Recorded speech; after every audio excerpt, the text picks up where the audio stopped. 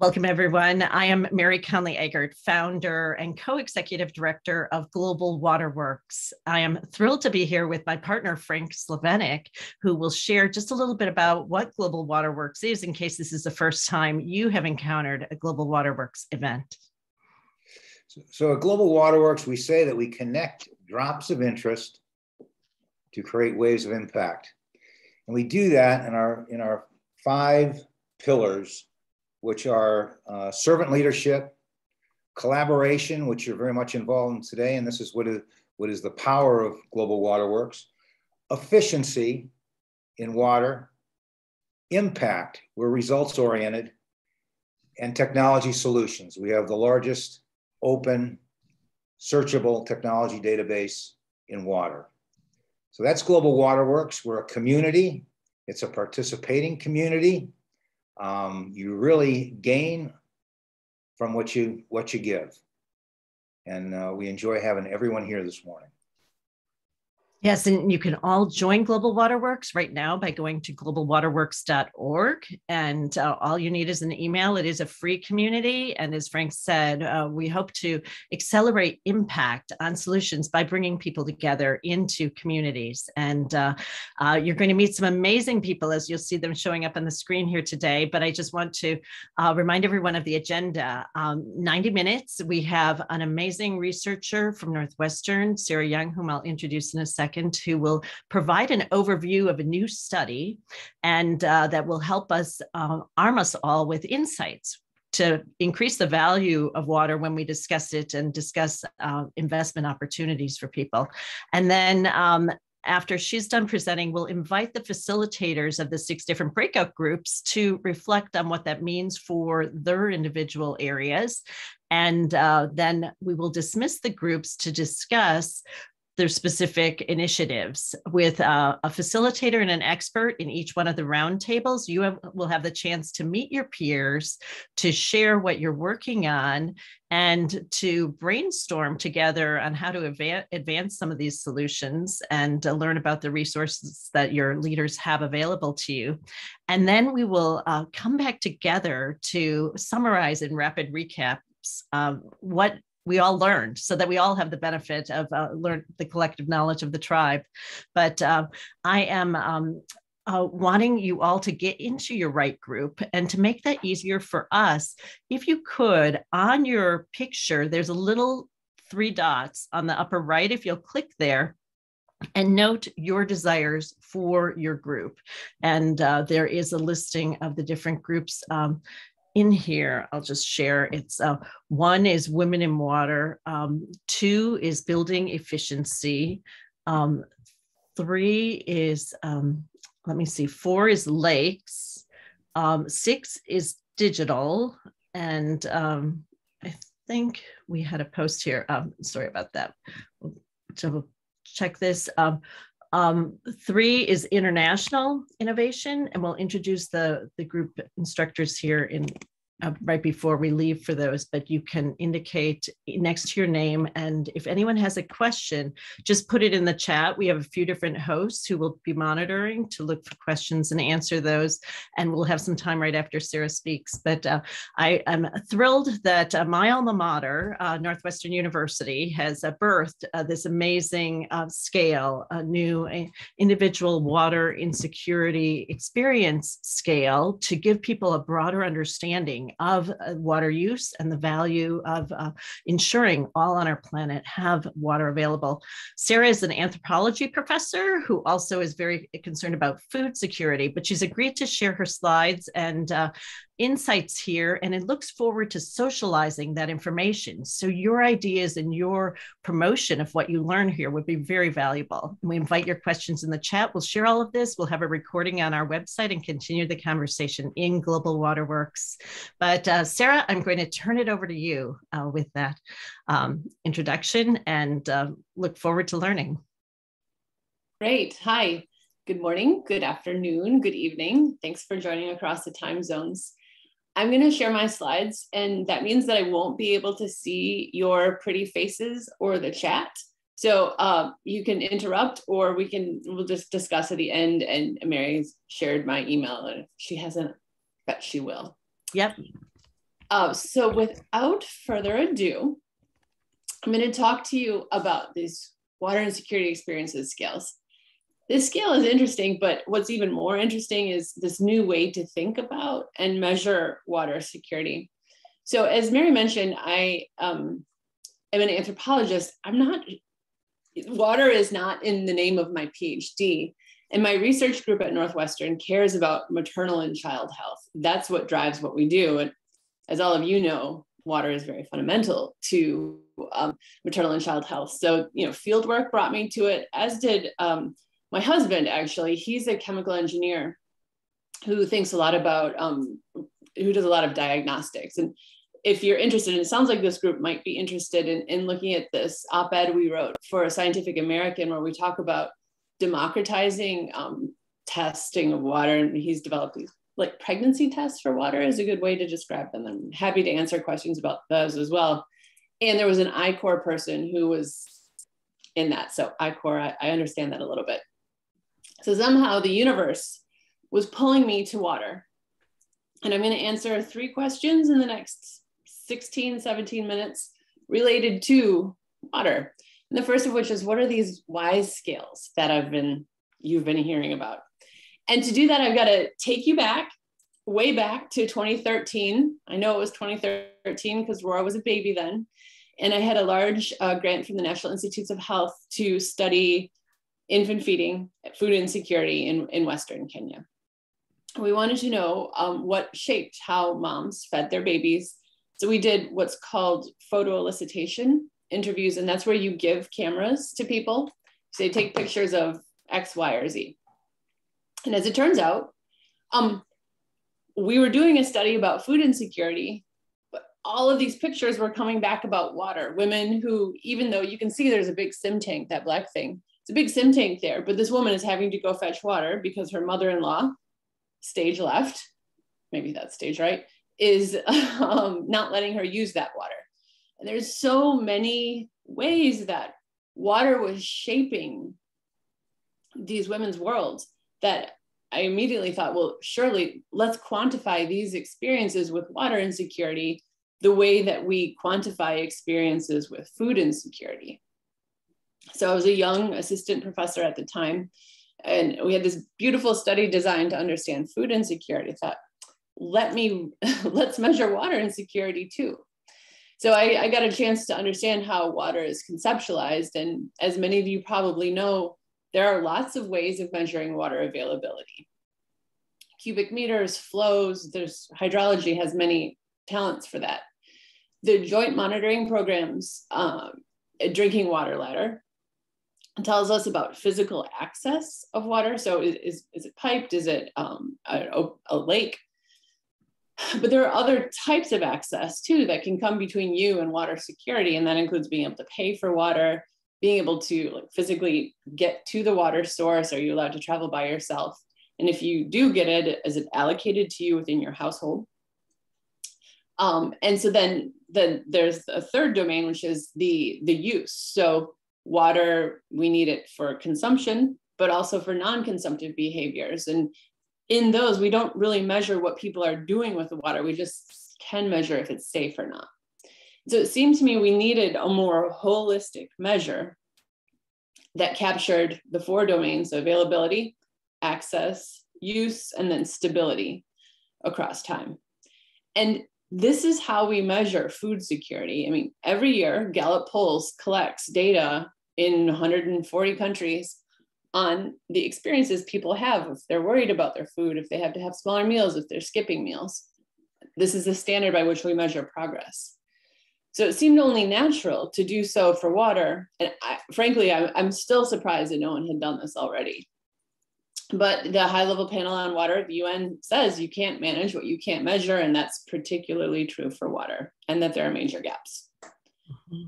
So in 2017, pulled together something like 30 collaborators across disciplines, across time zones, across career stage. And we built what we're calling in fact, my husband thought of the acronym HWISE, the Household Water Insecurity Experiences Scale. And what we did was we took 32 questions, so candidate scale items, that we thought had a good chance of being suitable across infrastructure, across climate, across rainfall, across cultures. And we implemented them really to stress test these questions, see if they held up. Now, I'm going to skip the like blood and sweat and tears and statistics that goes into a scale development, but it is no small effort. They are all, if you take a picture of that QR code, it'll take you to these articles or just hwise.org. But I will tell you what the scale looks like. So the scale it's 12 items, and the phrasing is, how often in the last 4 weeks have you or anyone in your household worried about water, or your supply has been interrupted, or been unable to wash clothes because of problems with water, and so on. Those responses are weighted. So if you always have to change the food that you're preparing because of problems with water, you would score 3. This means that the range of the scale is 0 times 12 is 0, to 36, 3 times 12, 36. It takes 3 minutes to administer. And we even have a short form that's 4 of these items, and it's a subset of these, and it takes just 1 minute to administer. Wow. Okay, so that's the HWISE scale. Now comes the fun part. What has it told us already? In its early days, I mean, the HWISE scale was published in 2019. So in some ways, a lifetime ago. It was right before COVID. In some ways, it just happened. And we're now accumulating evidence that water insecurity experiences, not availability, not safety, but this holistic measure shapes economic well-being. It shapes nutrition, both food security, dietary diversity, infant feeding. It shapes physical health. I mean, we've published many papers on all of this. Physical health includes, maybe you would expect, like diarrhea to be shaped by cholera. But we're also seeing that among HIV-infected people, opportunistic infections and viral loads much higher when people are water insecure. I would say the most dominant body of findings pertains to psychosocial well-being. So the stress, and a lot of stress over time leads to depression. The psychosocial burden of being worried about having enough water, being worried about the safety of the water, really is remarkable. So those 4 pathways are really filling out with evidence of the importance of experiences. But there's another health condition that we've all heard of now, is that it's really germane to COVID. So these data were collected in 2017 or 2018, before I had ever heard of COVID. And you can see that roughly a quarter of these randomly selected households were unable to wash hands specifically because of problems with water. Not that they didn't want to, or that there was a soap, not soap. This is that they wanted to and couldn't because of problems with water. So these, like I said, all of these findings are available here. So if you just, under impact, you can see that there sort of been annotated what these papers are about. In 2020, we formed a consortium with UNESCO, it's the scientific arm of the UN, and Gallup, it's a polling organization who has this fantastic thing called a world poll. And the world poll does a nationally representative sampling in roughly 150 countries in the world. We managed to raise the funds to collect data in 31 countries. These are the ones in blue. These represent roughly half the world's population. And to do this, we used the IWISE scale, the Individual Water Insecurity Experiences scale.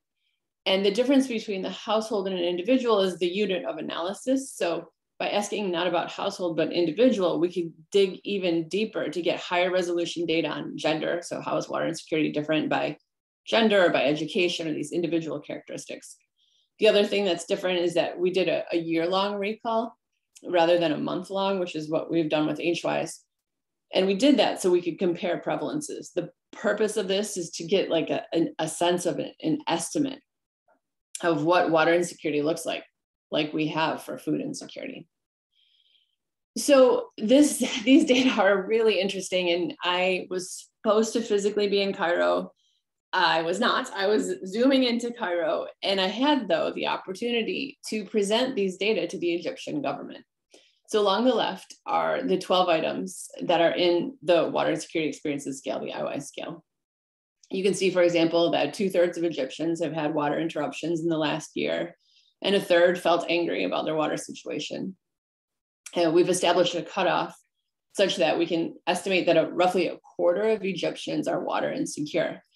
And that estimate is really different from the way that from estimates generated using the Joint Monitoring Program. So that's the drinking water ladder. That's currently the indicator for SDG 6 for water. It's one of the indicators.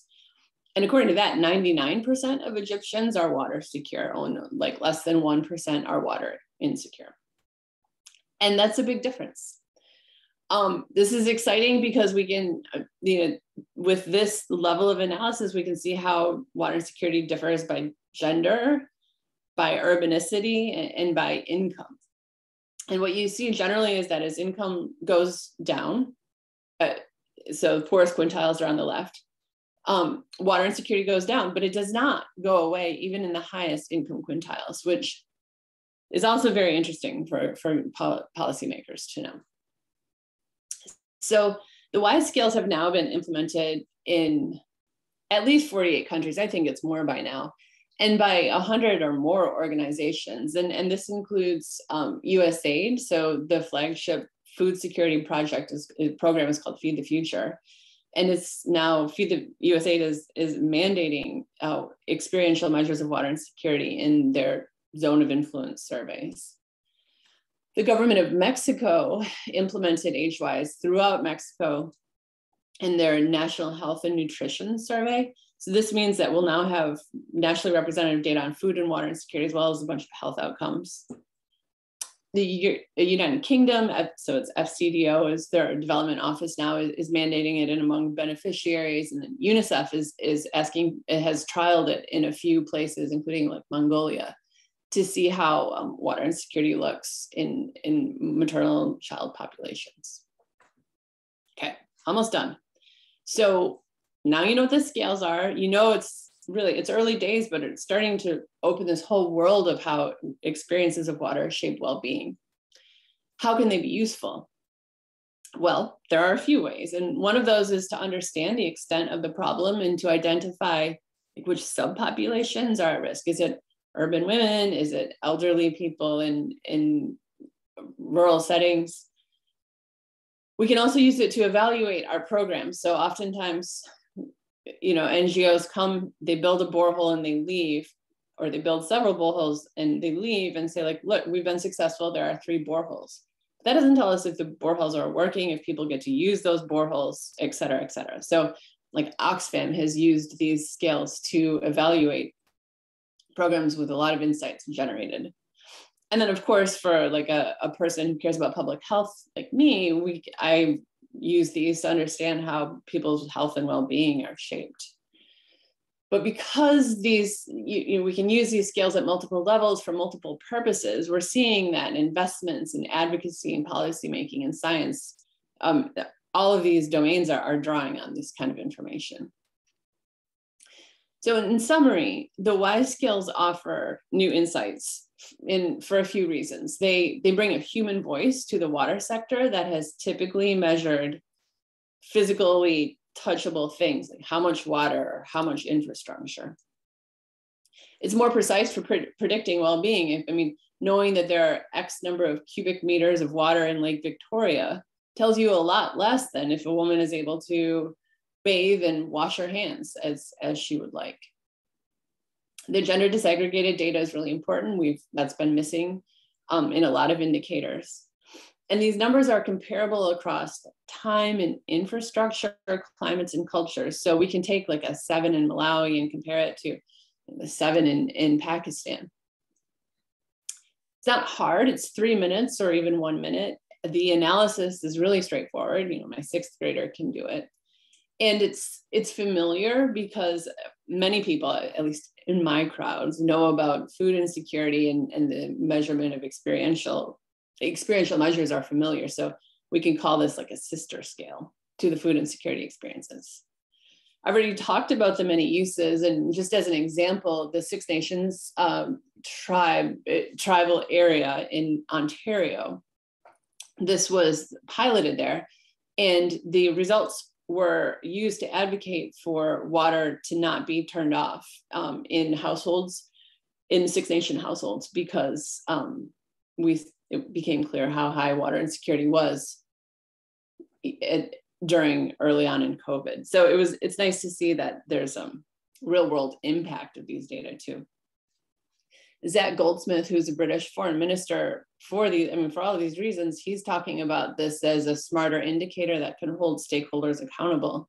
This was at Stockholm World Water Week last year. Because we can now measure, like, what is the impact of these boreholes or this pricing regimen or this infrastructure investment? What is the impact? And so it's for these reasons that the WISE scales are being talked about as a post SDG target in 2030.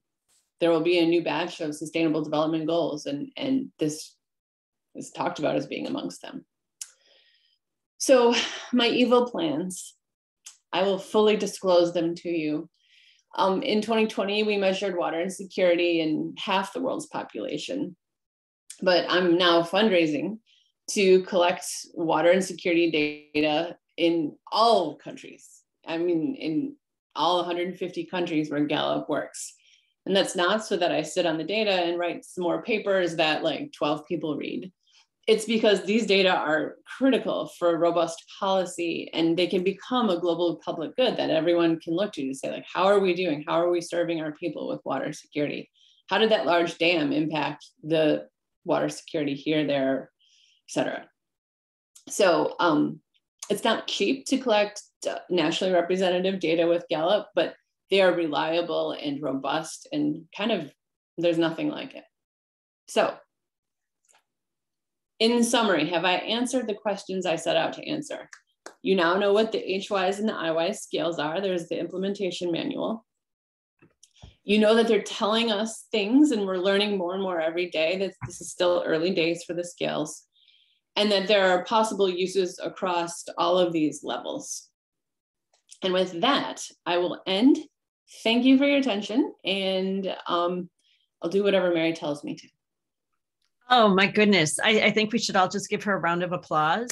So Sera, thank you. Reminds me, as we all have mute on, it probably didn't sound as boisterous as we felt, but I see all the hands being raised, and we have about 50 people online here cheering you on and eager to extend that additional insight to the world. What I'd like to do is ask if there are any questions. You can put them in the chat. We may not be able to get to them all, but also, I'd like to invite the speakers for the individual groups to share their perspective on what this could mean to the industry, and also at the same time just mention what you'll be discussing in your breakout group.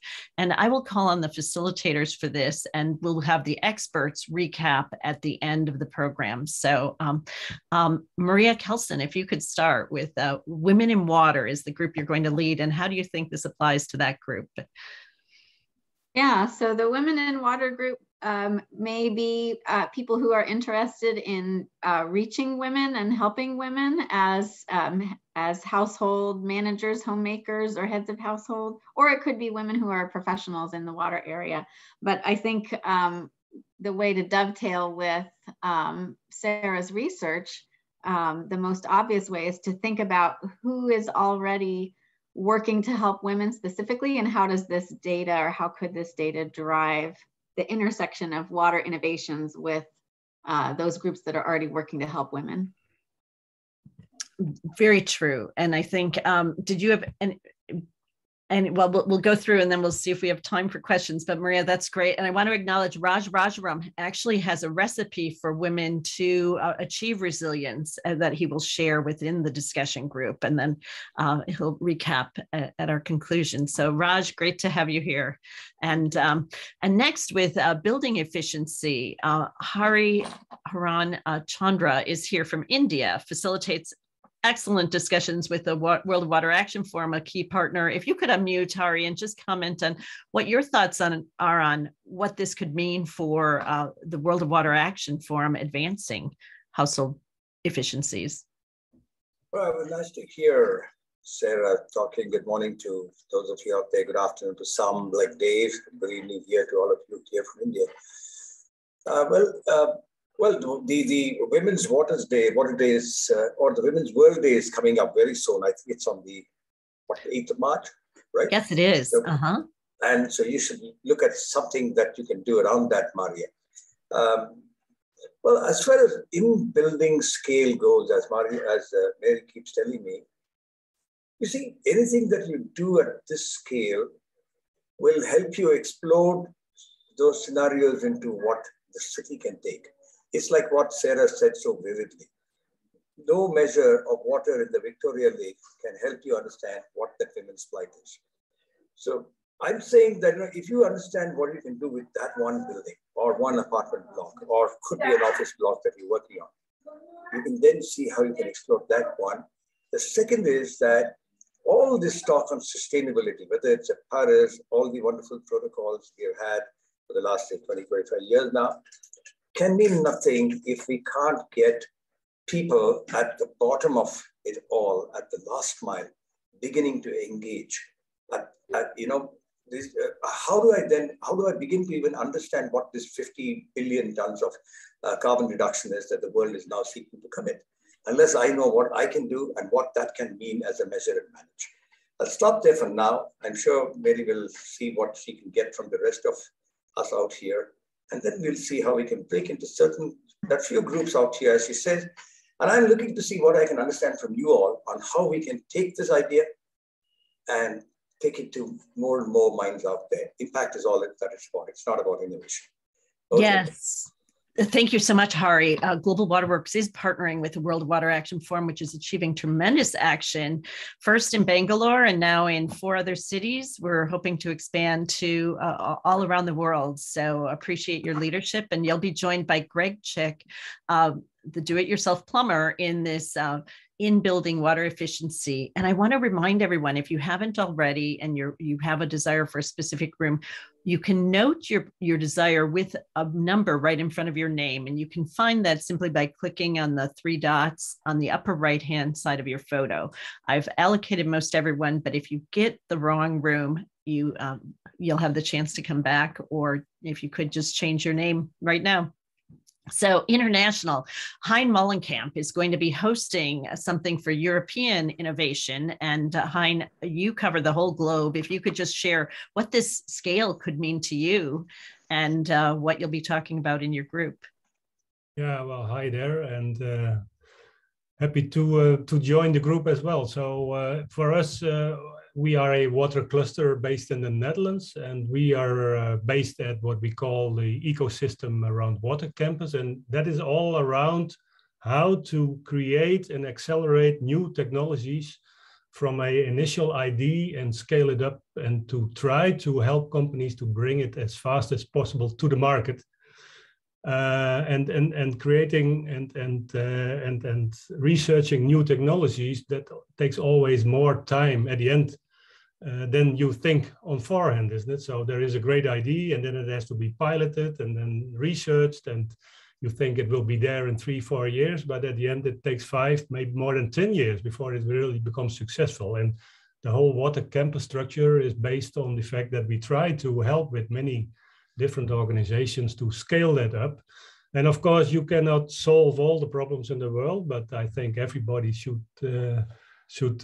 help everybody to take the small steps. And what we do is help companies here to create new technologies and bring that to the international market. So one of our companies here involved, which is also in the group, is Sabine Stuiver, and they have a great example with a new device which makes it possible to reuse water in a single house and save, and that ID 50 to 60% of the water used in the house, and reuse it again. And of course, you cannot apply it in every part of the world, but it's about taking the small steps and go on. So I'm happy to have the discussion with people interested in international innovation as well. We can learn a lot from you as well.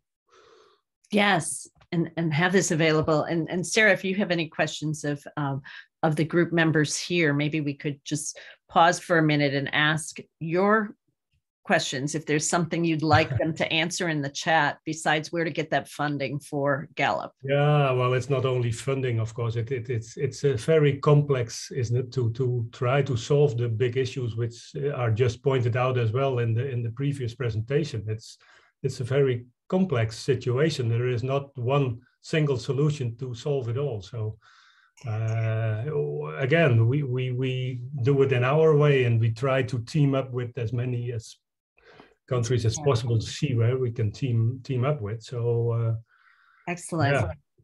Thanks, Hein. Yes, and look forward to your recap of your discussion as you go off here in a minute. But Sera, was there a request that you had beyond that funding or? Yeah. So, I mean, really for these ideas to take it, to stop measuring, to think more broadly about how to measure water, it really takes people using it. So, funding for data, I mean, scientists always want data, policymakers always want data, but people just need to see the utility of it for themselves or not. And you can tell me it's not useful. That's information that I would find useful. Mm-hmm. So there was a question, what does socializing mean? Socializing means like getting people to talk about it, but also getting people to use it and then getting people to support it. That's generally socializing. And then to your question, do I have a question? Yes. And my question, and you don't even have to answer this aloud, but just to think like, would this be useful for evaluating the products that you're developing? Would this be useful for understanding the needs of your community? However you define community. So you can tell me that. Yeah. Yeah, of course, if you look to the markets at itself, this information is, of course, very valuable for the individual entrepreneurs who want to enter markets and understand the local situations. If in any case, their technology might be applicable in those markets. So, but then again, at the end of the day, it is important to have figures and data. So it's the simple things are, what is the cost price of the water in a single market is for companies like Hyderloop very crucial, for instance, because you can have a beautiful product, but you must also be able to sell it in those markets. And so that's so there's not one answer to that, but it starts with getting data and measuring, but we have to take care that we do not only measure, but also take the actions to try to solve the problems behind the figures as well. Which is, if I can boldly ask just one more question, which is anyone planning to be at the World Water Forum in Dakar at the end of March? I will be there. I don't know how that meeting works. So Sera.Young, if you're going to be there, Northwestern. Yeah, well, we should put that in our calendar. Donna's on the call here. Donna is our editor, Donna Kaluzniak. So World Water Forum in Dakar. Mm-hmm. In March. Perfect. And Sera, I know you have to go very soon, but we will continue to share your information in the community. And we have 3 additional groups that we'll just hear from before we exit. And the next one provides a beautiful resource in the way of reclaiming our lakes. So Frank, if you could discuss what the IWISE scale and what you're going to discuss in the group. Well, we've been working in this area for quite some time. I live on a lake. I live on Lake Hartwell. I can see it out my window here. And the insecurity, the emotional impact of a dead lake, when you drive and you see a lake that is covered in green or is dead, is significant, especially in a lake community. And it's more significant from the overall, from just the overall water ecosystem. So I think this is going to be a wonderful discussion. I really appreciate what you have done here, Sera, and I think that it's definitely applicable to lakes and to measure, but then also, as Dave Shackleton will definitely talk about, to implement and take action. Right. Thank you, Frank. So IWISE scale, we'll be back in touch with you on that, Sera. see how to do those benchmarks. But I also want to point out Wayne Carmichael is here. He's the leading researcher on cyanobacteria. That's the toxin that comes from the harmful algae blooms. And he is going to be in that lake discussion group, as well as a few other experts. So, and Dave is joining us from South Africa. So really an international group here. And on that topic, we move on to Next Gen, where we have Didier facilitating from the UK. And your thoughts on what this means for the Next Gen, Didier?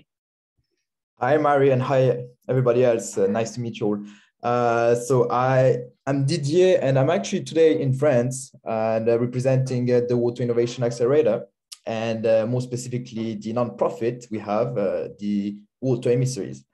And what it is a leadership group that is led by youth, young students, which are trying to educate the next generation into the water industry and the water crisis and how to solve it, most importantly.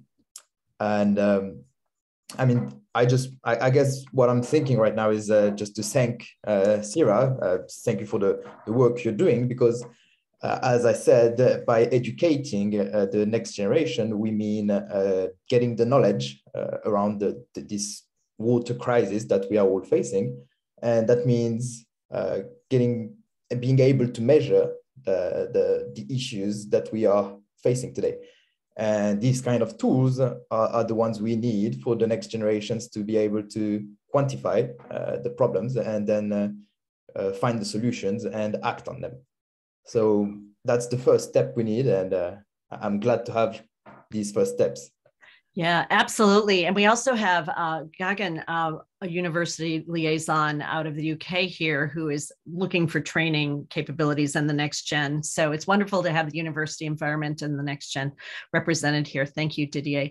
And Stuart Rudick, who's also here, who founded Water Inno, will be joining Hein Mullenkamp as you talk about how you innovate across the international spectrum.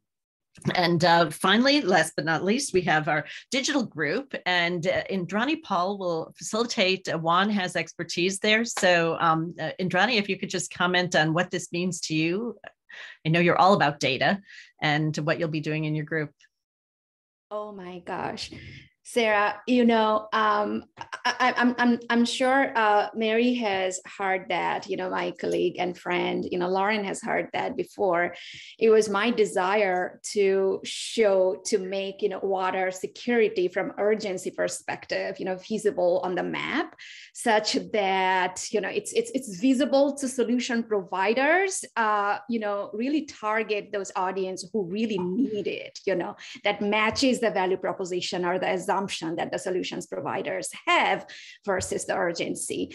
And your data, Sera, it has already done it. And my question is, I mean, what are the barriers are you facing to kind of getting your message across, and how representing those communities are which you were successful to collect your data from?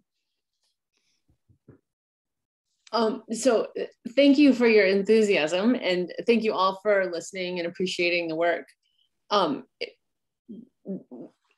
Indrani, would you say, like, your question is how are communities using these data? I'm sorry if I wasn't clearer. You know, we talk about water insecurity, we talk about solving water risk, and your data clearly shows, you know, what the demand side looks like, how they feel, how they you know, go through the, you know, kind of risk, which is sort of invisible on the maps. So I wonder, you know, if this message of yours is going, you know, getting across the board and reaching up to solution providers who kind of, you know, find an aha moment to really identify, you know, their, you know, the pain points, right? Which they usually assume like at the beginning of their journey while developing, you know, solutions. Yeah, well, sometimes I'm the bearer of bad news, like in Cairo, where, you know, you think 99% of your population is covered, and then you hear that maybe it's more like 75%. It's not, it's kind of like, no, thank you. But then where we see these data being really useful is by like civil societies. So there's great examples from Brazil where food insecurity measurements really came into parlance. And so states, there are governors in states in Brazil, and people would say like, hey, governor, our food insecurity is like a 17. And the state over there, their food insecurity is like a 4. What have you done for me lately? And it's really coming from people to advocate to those who are allocating resources. I mean, so a couple things, it's A, bad news. B, it has to come not from some ivory tower professor who's just measuring stuff and writing boring scientific papers. It's like when people see, and you know, one of the compelling things about these items is that they're experiences that people get. Like, how often have you been angry about your water situation? People don't want their constituents to be angry. Zach Goldsmith got it. Like, these are things that make people pay attention. So I don't have great examples yet. But like, ask me again in a year or two. But I will say, like, the advocacy that we can do with this seems to be helping in some cases. Thank you, Sarah. Yeah. Well, Sarah, we just look forward to continuing the dialogue, to socializing this, to using it, and to creating stories out of that. And that's where we all benefit when we come together in these communities in more intimate settings, which we're going to do next. And we've mentioned the facilitators and the expertise in this whole community today. And what I'm excited about is what you'll gain in the next 30 to 45 minutes as you are led, and each one of you brings expertise. So the groups will allow for everyone to be introduced, to share what they want to give and what they want to get from the community. And then with the expert facilitators to brainstorm on some solutions. And we ask that the facilitators come back with sort of a action step, one thing you're going to do that will advance our water sector, and potentially incorporating some of Sarah's insights. And we will return to the main room at, I'll put a warning out at 10 after, but at quarter after, to do a rapid recap with the experts who were the partners to the facilitators here. And any questions before we go? Mary, I have something. Yep. Victor, go ahead. So Sarah, what you said, that you cannot improve or manage what you cannot measure, and so this, to me, this is just amazing how important this is, and what your work is. So two things. I asked if you had a GoFundMe or something like that, if there's some sort of a social platform where all of us together, who have a lot of influence in a lot of different places, could point people towards a place where you could get funded to get Gallup involved in all of the countries. And then the second thought is, why aren't the countries? Why would not each country say, we want to fund Gallup doing this? But whatever it takes, whether it's a combination of these and other ideas, to me, this is just critical for everything that we do at Global Water Works and everyone involved here about water. We need that measurement. We need to know everywhere, all the time, ongoing, are we making improvements? So that's my 2 cents worth. Victor, you're saying some of my favorite words. Thank you. Thanks for appreciating the value. I put a link in the chat to, it's tax deductible donations to Northwestern. So it's possible. And there are organizations like big companies, small companies, NGOs who really are interested in these data, but data aren't so compelling as like a thing you can look at like a borehole. So oftentimes it's more appealing to like buy a thing like a pair of scissors than this esoteric data. But as we all understand, data drives all of that other stuff. Right. So do you think a GoFundMe or something like that where individual people get involved, maybe? Yeah, well, I just put it in the chat again. To Victor and the rest of you who talked about funding, what if we, if some of us decided to get to Gallup and told them, guys, you got to find a way of doing the kind of work that you're doing. Don't ask us for money. You go and find that money. Tell us that you like what we are doing and that you will clear the fund for us, or you will do the work pro bono for us. That's better than each of us scrounging for funds the way you guys are talking about. This is a challenge for all of us. Ask Indrani. She's been struggling. I am wrestling. Everyone is wrestling for funds. So I think you should take this, flip this, go to Gallup, tell them to get this done for us, for all those eligible organizations. What do you think, Mary? Yes, I think we need to continue this conversation in the next in March. We're going to talk about ways to advance with technology and finance. So join us again next month, but all great ideas. Sera, you've hit on a chord here, and we hope to carry it forward. And if I'm going to release you all to your rooms and trust the facilitators to engage with the experts and have a wonderful time. So thanks, everyone. Yeah, thank you all. Okay, you are going. If you get stuck, come on back, but we are opening them up. Thank you all. All right. Okay. All right. So.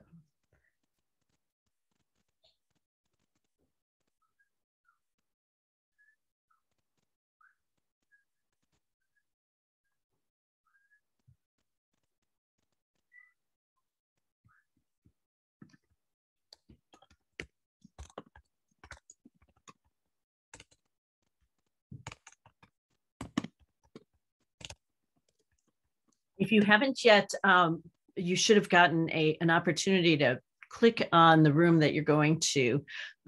If you're not in the right room, you can come on back, but they are dismissing to the rooms, and you should just be able to click to follow through there.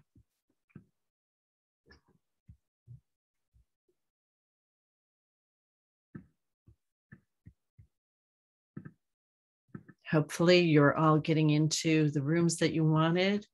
Let me see.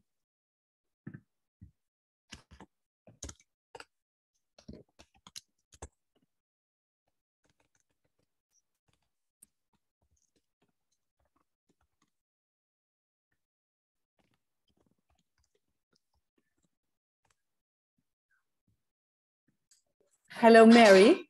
Yes. Hey, Sabine. How are you? Hey, I'm good. I'm actually got quite a cold. I'm feeling a bit not so good, under the weather, but for the rest, I'm very fine. Thank you. Nice to see you again. Yeah, you too.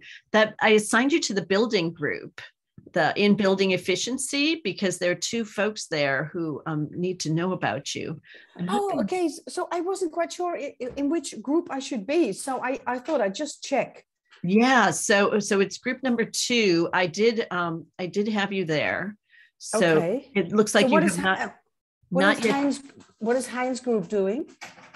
It's Hari's group is doing Heinz group is doing international, but that's talking about everything around the globe. What you want is the in-building efficiency, and it looks like it's fairly light.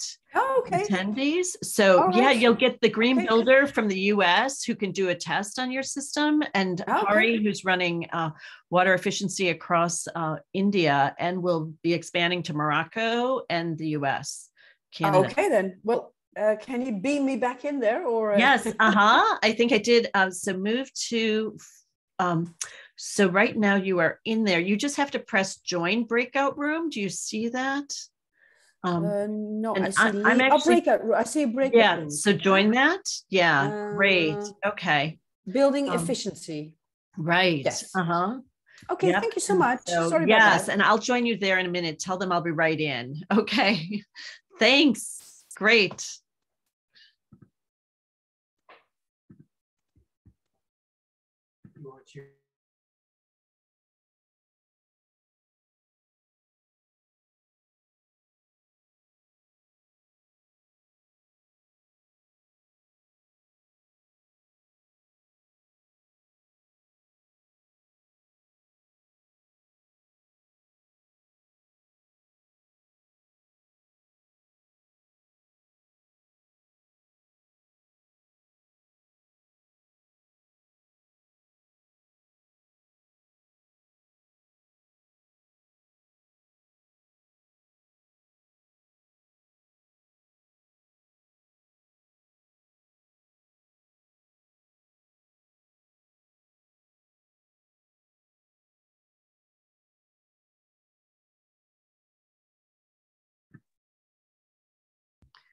Hey, Stuart, I see you here.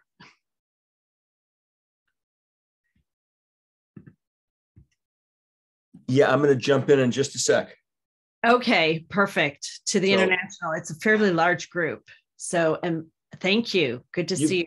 You've got me for a join breakout room, right? Right. Yeah. To go into international. Do you want to go into women in water or the